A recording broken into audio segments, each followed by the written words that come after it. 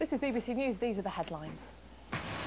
Police in Britain say they've identified 4 British men they believe carried out the London bombings and think at least 3 died at the scene.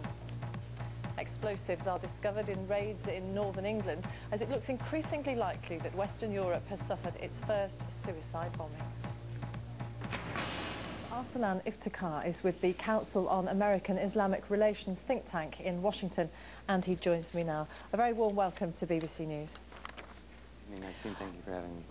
Now, the fallout could severely test the cohesion of British society, couldn't it? How do you think that we should best resist those stresses, remembering back to how you managed after 9/11? Well, Martine, first of all, on behalf of the greater Muslim world, we want to reiterate our complete and blanket condemnation of last week's bombings in London, from Saudi Arabia to Iran to Pakistan to Indonesia to Washington, D.C. Mainstream Muslim leaders have utterly condemned these vicious and barbaric attacks as being completely irreligious and cannot be condoned by any civilized living human being.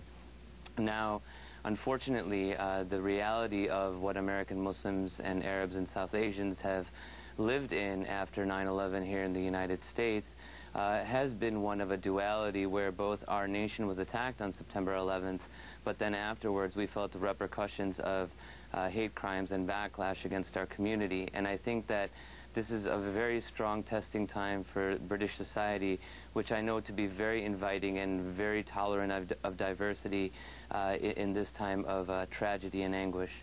Now, moderate Muslims are also under fire too from these extremists, but how great is the need for Muslim communities in Britain at the moment to admit that pockets of extremism do exist?